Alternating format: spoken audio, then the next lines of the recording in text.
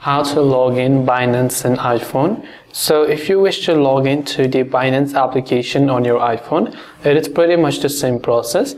First of all, just go to your App Store and download the Binance app for your respective region. The US users actually have the different app called Binance US. The others just have the generic Binance app. Now what you want to do is, after you've downloaded the Binance app, simply go ahead and then launch it. And these are the options that you will be able to see right here. So now you want to tap on login. It will ask you to simply enter your email and password. So let me go ahead and then make sure to enter the email address that I used for my Binance account, as you can read here. And once you've typed in your email, on the next tab you want to simply type in your password.